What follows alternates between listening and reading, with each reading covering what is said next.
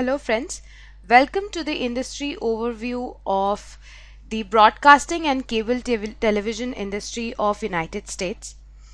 Let's first of all start with the market segmentation and see how this market has been segregated in United States. Basically, the broadcast and cable television industry has been divided into two segments, the first being cable networks. Cable networks basically operate studios and facilities which distribute TV programs on a subscription or a fee basis through cable systems. It basically includes the specialty TV cable networks and pay-per-view programming, and it excludes anything relating to programming production and satellite broadcasters. The next segregation is the broadcast network. Television broadcasters operate studios and facilities that program and deliver audio-visual content to the public via over-the-air transmission, and it excludes cable and satellite television and operators that provide only online content. So this is basically the broad classification of broadcast and cable television in US. Next, let's look at the cable networks specific industry analysis.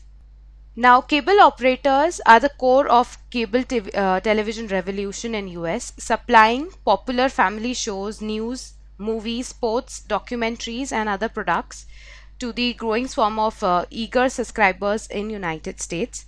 Consumers are increasingly willing to pay for entertainment that suits their interest.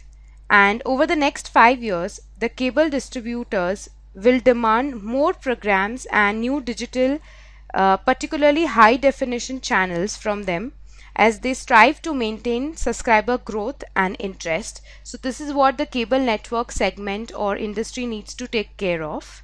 The industry is likely to benefit from the falling unemployment levels and also the increasing disposable income over the next 5 years up till 2019. This will result in revenue growth from improving contracts with the distributors, so it is surely to help the cable network segment. The cable network industry has a high level of market share concentration. If we see the industry's top 4 players itself make up for almost like 80% of the industry revenue that was seen in 2014. Let's now look at the TV broadcasting industry analysis. This industry has been facing strong competition from digital cable and satellite TV industries.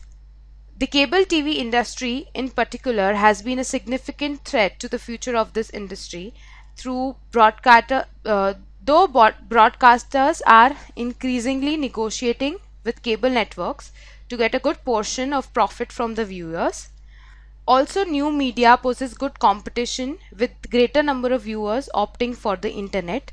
So this is the basic industry analysis for TV broadcasting, wherein they are facing tough competition from the cable TV industry.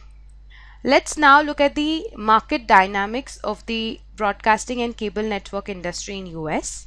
The business advertising, program popularity and the consumer demographics are the basic driving forces behind the demand of this sector. The profitability of individual companies basically depend on the advertising volume, programming mix and efficient operations. The large companies have an advantage because they are market dominant because they own major of the TV stations in specific geographic areas. So this proves to be very advantageous for the large companies. Small companies on the other hand can compete very effectively with special programming that will attract a good amount of targeted audience.